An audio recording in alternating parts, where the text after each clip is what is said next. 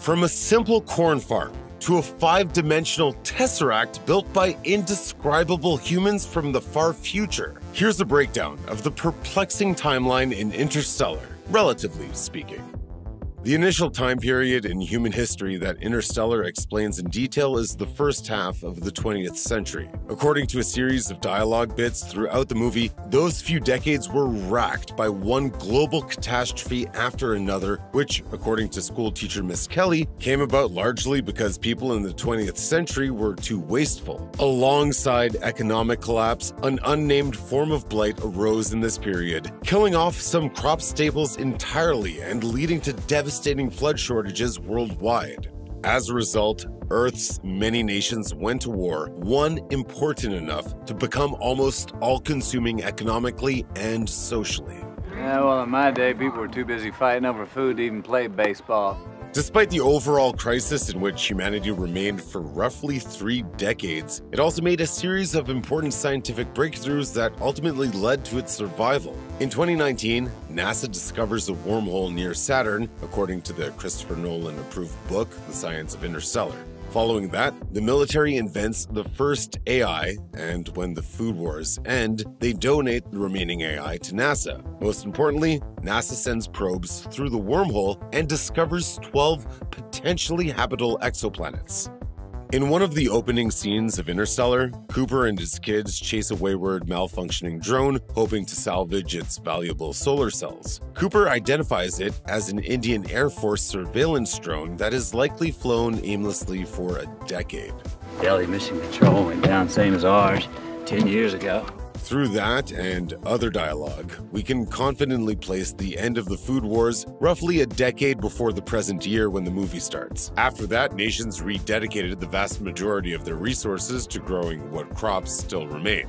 For Cooper and his family, like so many others, this decade was uneventful. Aside from the increasing dust storms and blight, some of those few who weren't farming, however, made massive jumps forward on behalf of all of humanity. During this time, the secret remnant of NASA launched the first crewed missions beyond our solar system. The Lazarus missions. Well, that sounds cheerful. Acting on information relayed from past probe missions, 12 NASA astronauts left Earth and entered the wormhole, each headed toward a different, potentially habitable planet. Their fates are left unknown for years. Given Christopher Nolan's confirmation that the wormhole was discovered in 2019, which Romley in the film pinpoints as 48 years ago, the present year when Interstellar begins is 2067. At this point, a decade into the age of farming, the surviving human population is in dire straits as the blight kills one crop after another. Wheat 7 years ago, okra this year. Now there's just corn. At this point, everyone's just hanging out drinking corn beer or whatever it is, waiting for the end.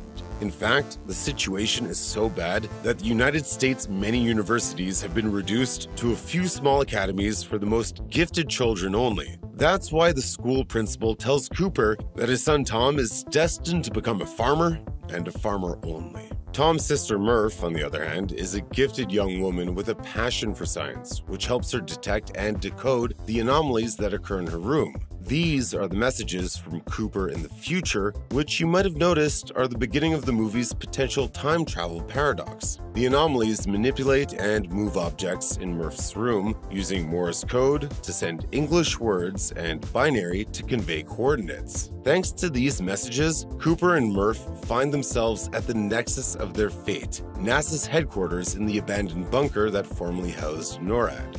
But something sent you here. They chose you. Well, who's they?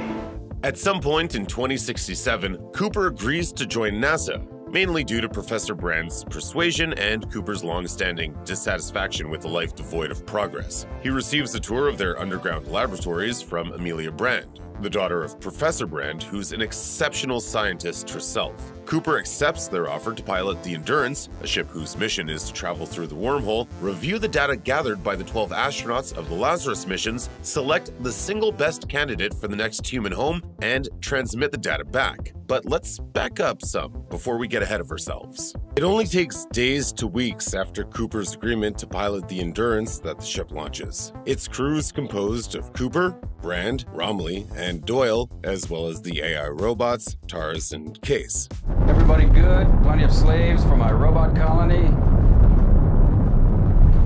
Give him a humor setting. The first stage of their mission is to reach the wormhole, which is still located near Saturn. With the thruster technology they possess in 2067, the journey only takes about 2 years, although it's long enough to warrant hypersleep for the human crew. Upon waking in 2069, the crew of the Endurance enters the wormhole. Though the occasion is momentous, the trip through the singularity takes only about a minute. Once through, the crew assesses their options and chooses to investigate Miller's planet first.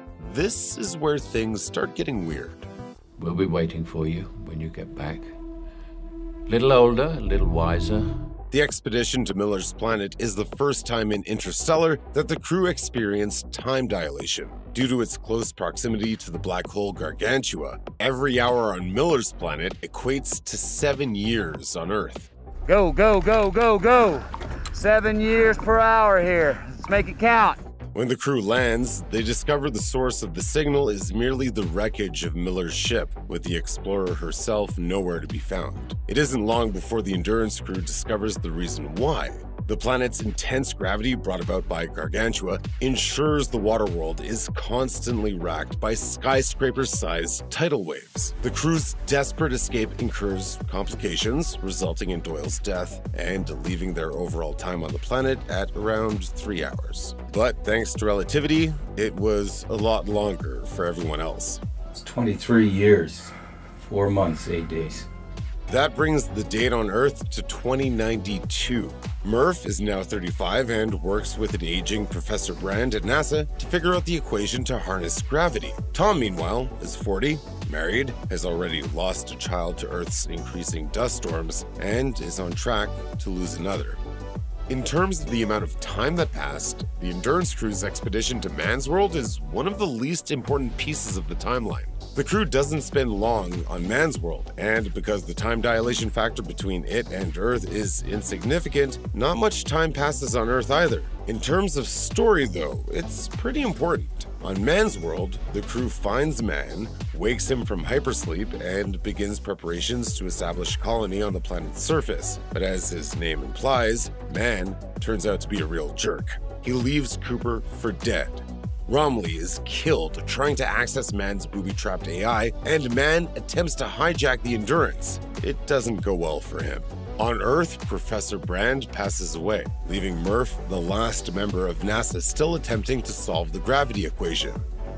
Following the loss of Romilly and the irreparable damage to the Endurance, Cooper and Brand are left alone in the craft with too little life support to return to Earth. The ship is also slipping dangerously far into the unsurpassable gravitational pull of the black hole Gargantua. After assessing their options, Cooper realizes that the only way forward is to abandon any hope of returning to Earth and instead slingshot around Gargantua, using the added momentum to reach the third of their 3 candidate planets, Edmonds. But this comes at the cost of another massive time dilation. Well, this little maneuver is gonna cost us 51 years!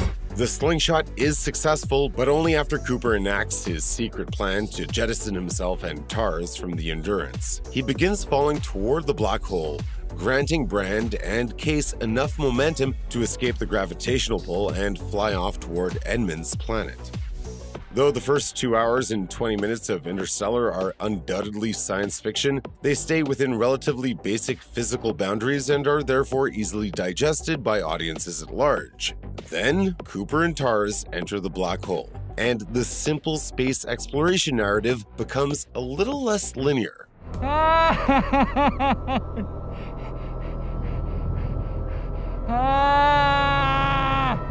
To many fans and critics, the sequence veers a bit too far off course. Still, whether you love it or hate it, it plays with time in some interesting ways and ultimately closes the loop on the Interstellar plot, both literally and figuratively. Cooper and Tars survive their fall into the black hole and reach a kaleidoscopic space known as the Tesser-acting, in which time is represented as a physical dimension. But they constructed this 3-dimensional space inside their 5-dimensional reality to allow you to understand it. Well, that ain't working. Nothing in the Tesseract works the way an average person would expect it to, but Cooper and Tars are smart enough to begin unraveling its mysterious mechanics. Cooper manipulates the strings that line the space's physical surfaces, and in doing so, is able to send messages to both young Murph and adult Murph. The anomalies that young Murph encountered when she was 10 were the result of Cooper's time manipulation in the Tesseract, as was the data that adult Murph received, which allowed her to finally crack the gravity equation. After being ejected from the Tesseract, transported back to our solar system, and left adrift in space near Saturn, Cooper passes out. He wakes up on Cooper Station, which he's amused to find out is named not after him, but Murph. The doctor at his bedside informs him that he's 124 years old, which presumably puts the current year on Earth at about 2156. By this point, humanity is completely spacefaring, having left Earth and filled the solar system with an array of space stations, all of them apparently containing thousands to millions of people. On the station, Cooper gets a glimpse of modern human life, which has time again for baseball and no longer suffers from ever-intensifying dust storms. Cooper and Murph are finally reunited. Him just a few years older biologically, and her around 90 years older. Unfortunately, their reunion occurs just as Murph is about to pass away, but not before the two share a heartfelt exchange in which Murph leaves Cooper with one final purpose: to find Brand. We're given only the briefest glimpse of Brand before Interstellar ends, but it's clear that Edmund's planet is as close to ideal as Earthlings could hope for.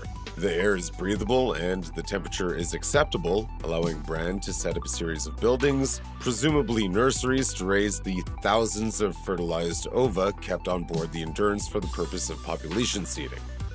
All the clues in the movie point to 2156 as the year Cooper arrives on Cooper Station, but there's a hitch. If the slingshot around Gargantua began in 2092 and lasted 51 years, thereby ending in 2143, we have 13 missing years to account for. So where did that time go? There are some theories. For starters, the film doesn't show the crew traveling between planets, months-long journeys which inform their decision to visit Miller's planet in the first place.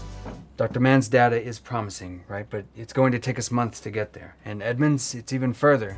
Those journeys may not account for years, but it's helpful to remember that not every second is shown on screen. Another plausible explanation is that Cooper experienced more time slippage when leaving the Tesseract, or possibly while inside the Tesseract itself. In the end, it may be impossible to pin down every exact year and date in Interstellar because of how much is open to interpretation, but fortunately that little detail doesn't lessen the gravity of the film. Well, that's relativity, folks.